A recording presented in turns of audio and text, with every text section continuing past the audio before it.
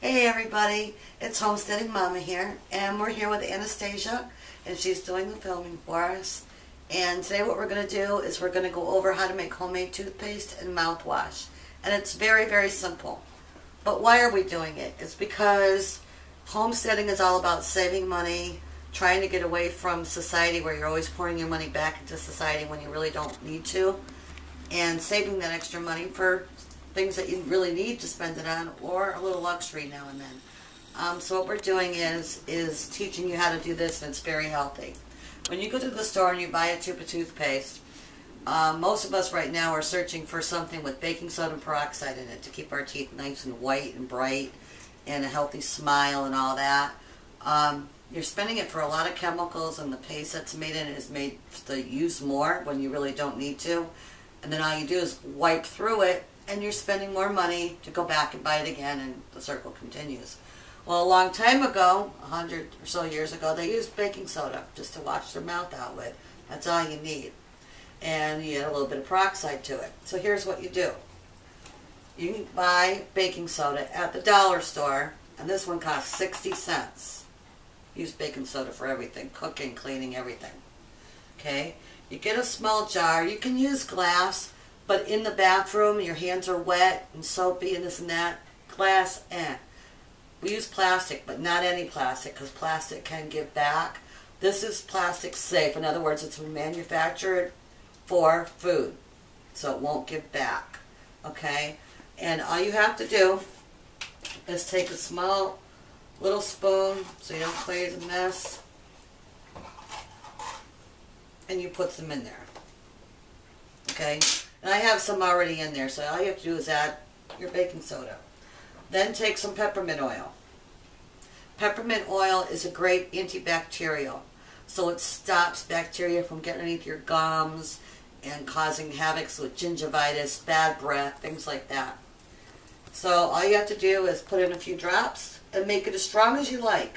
I like it a little stronger because I love a strong minty taste. Cover it. Shake it. That's all you need to do. Shake it. It stays nice and dry. Okay, we're going to put that aside for a minute. Now, we're going to talk about what you spray it with to give it sort of that pasty feeling. Peroxide, hydrogen peroxide. Again, from the dollar store, you can get this whole thing for $1. So right now we're up to $1.60. Okay? And there's a recipe on the side of the bottle, any bottle you buy, for a mouthwash. And all you have to do is mix half and half. Half peroxide, half water. And you've got yourself a mouthwash. You gargle, you rinse with it, and then you wash your mouth out with plain water. That's all you do. But in this little spritzer, I mix 3/4 of the way up with hydrogen peroxide, 1/4 water, and shake it. Now all I'm going to do is I'm going to spray my toothbrush. I didn't use water. Now we have well water, so I don't need to use bottled water in this, but I still want to conserve my water. I only want to use it when I need to because I don't want to be wasteful. And you took that powder that you made up of baking soda and your peppermint oil, and you put a little bit on the palm of your hand. Just a little bit, like that. Okay, you take the toothbrush that you wet down with your mixture here, and you go like that, and that's all you need to brush your teeth. Brush your teeth really well, get into those gums, and then rinse your mouth out. It's that simple. I've gone over this with my dentist. He said it's perfect. I can't remember the last time I had a cavity. It's been a bazillion years, and you can see by my age, I'm as old as the mountains. And it's really good for you. And my teeth are really healthy, and I don't know whether you can see it on camera or not, but I have a really clean smile. My teeth are very white, very clean.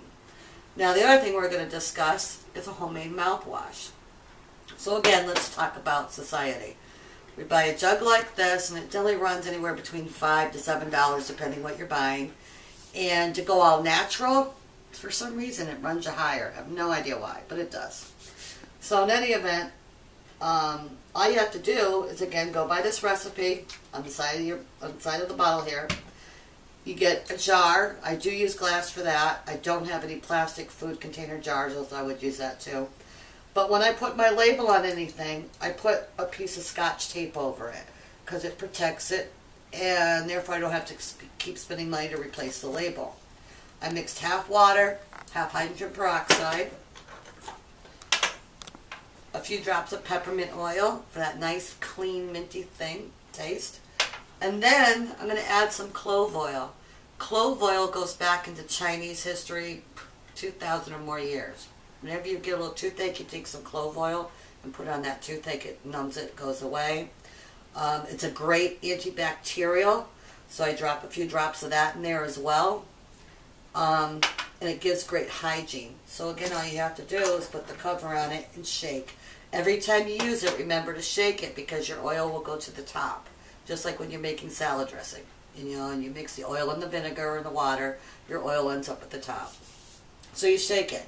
You rinse your mouth out really well, you gargle, and then you can take a little bit of water and just rinse off. Sometimes I leave it there because I love the feeling of that clean, clean, clean taste. And that's it.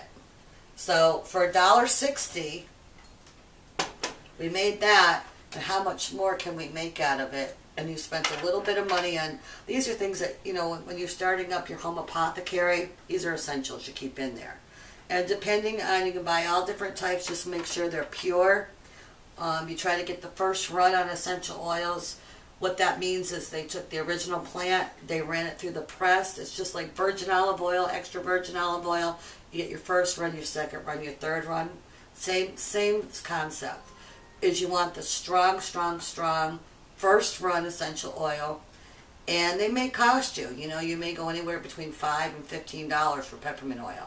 It's worth it because the first run you won't have to use as much because it's stronger, it's more intense. So you're actually saving yourself money, and it has more medicinal purposes in it. And the lower class it is, just like when you're just buying any virgin olive oil, the greener it is, you know, it's the first run, the more yellow it is, it's been through it a few times. Same concept. And make sure that they come in a dark bottle, and you keep them in a dark place, dark, cool place, so that they keep their medicinal purposes. And that's it. So we have quite a bit for quite a long time for not a lot of money.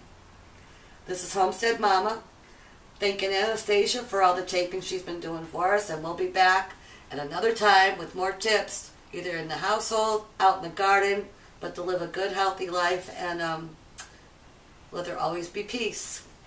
What?